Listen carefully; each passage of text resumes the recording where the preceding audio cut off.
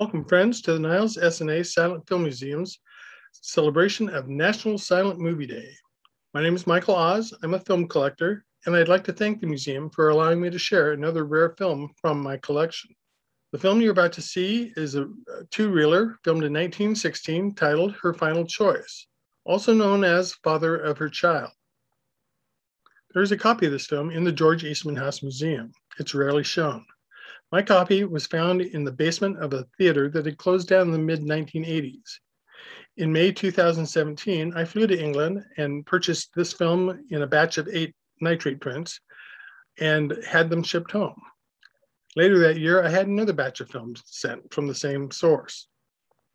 I got them just in time because in 2018, the gentleman who had them was moving and sent the rest of his collection to the dump. Her Final Choice stars Ethel Calvert, Gibson Gowland, Alva D. and Harry Davenport. I hope you enjoy the film and hope you enjoy the music provided by David Drazin.